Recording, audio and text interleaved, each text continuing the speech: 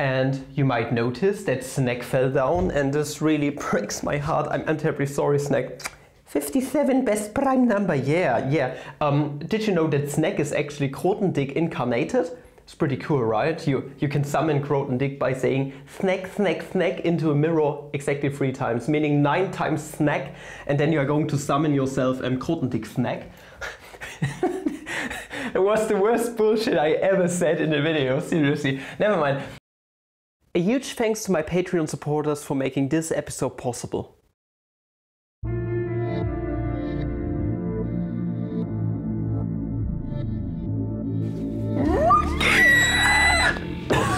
Good morning, fellow mathematicians. Welcome back to another video.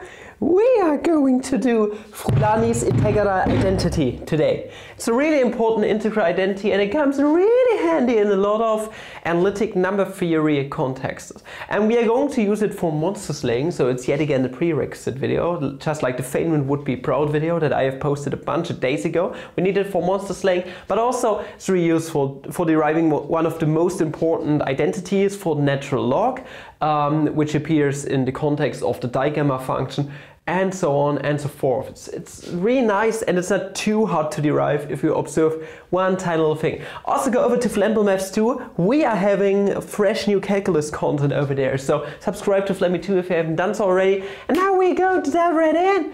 Now, at first I want you guys to notice something. If we take a look at the integral, it's parameterized in 2 variables, namely a and b.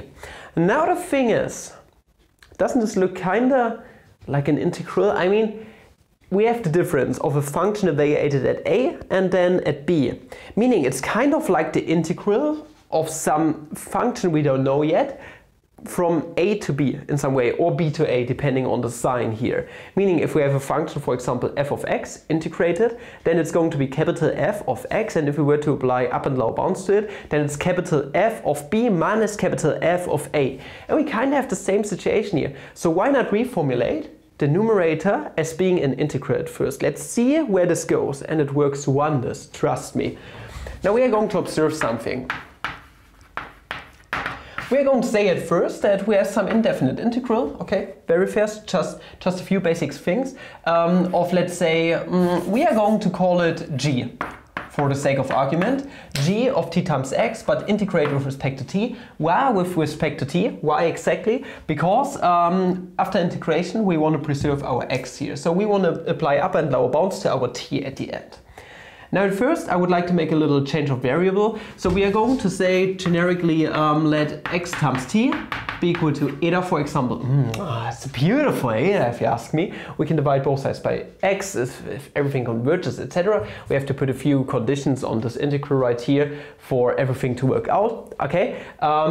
But with that out of the way, let's divide by x and then differentiate everything, leaving us overall, after doing implicit differentiation, with the eta over x being equal to dt. And well, we can plug this piece of crap into here, leaving us overall with an integral of g of eta times the eta over x, but 1 over x is not with respect to eta, so let's bring it to the outside.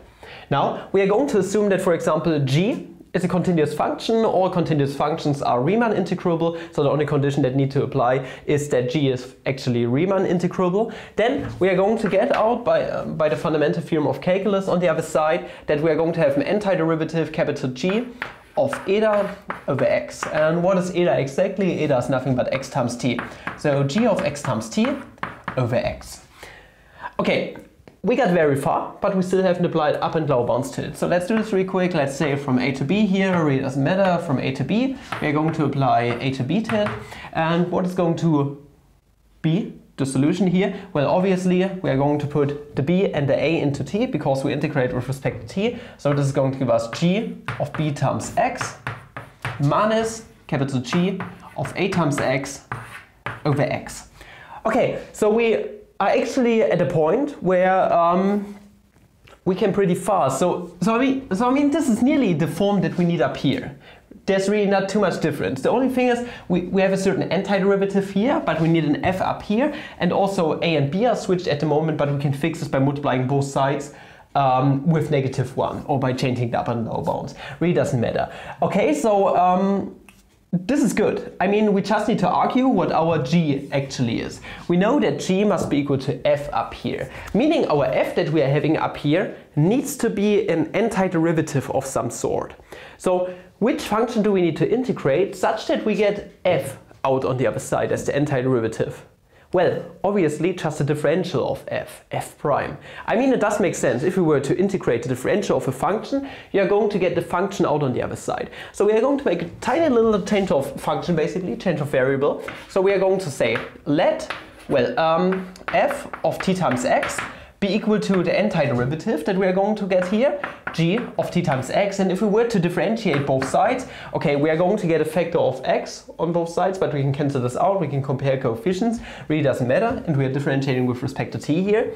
We are going to get that f prime of t times x is hence nothing but, derivative of our g is going to be small g, so small g of t times x.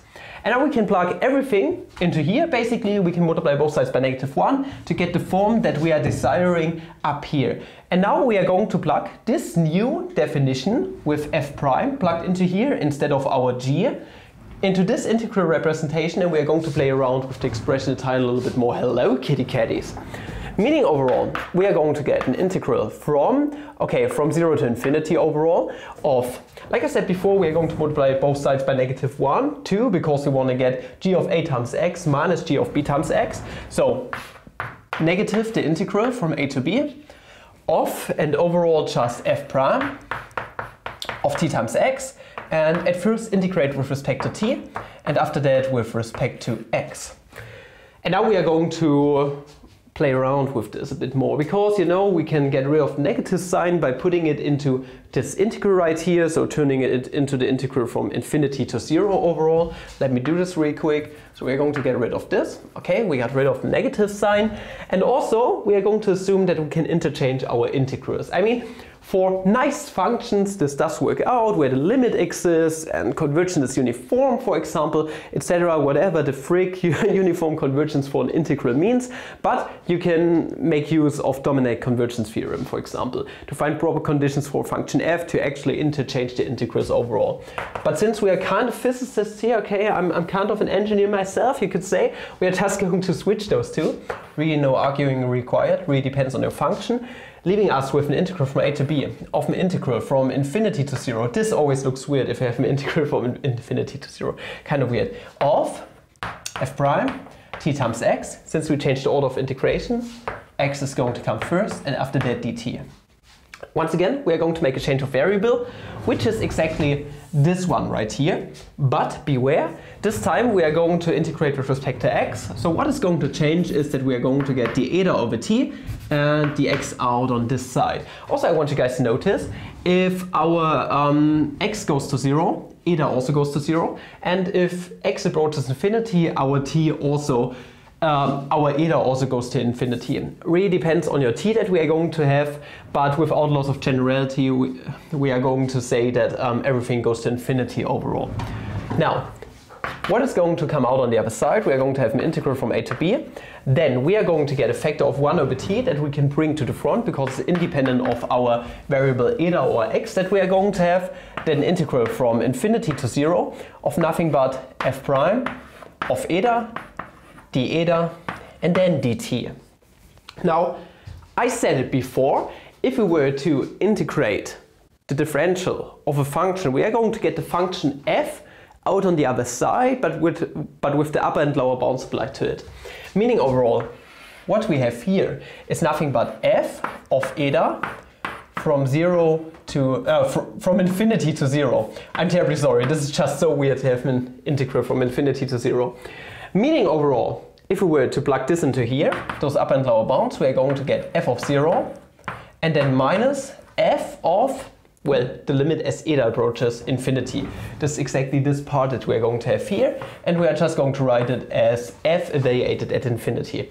Okay, it's a weird notation, but we're going to do it like this because this is the form you're going to find in the literature all the time. Meaning overall, we are going to get something that's completely independent of t. We can bring it to the outside. It's just a constant. I mean, this is what integrals do. Okay, if it's not parameterized, you're going to get a constant out. So f of 0 minus f of infinity.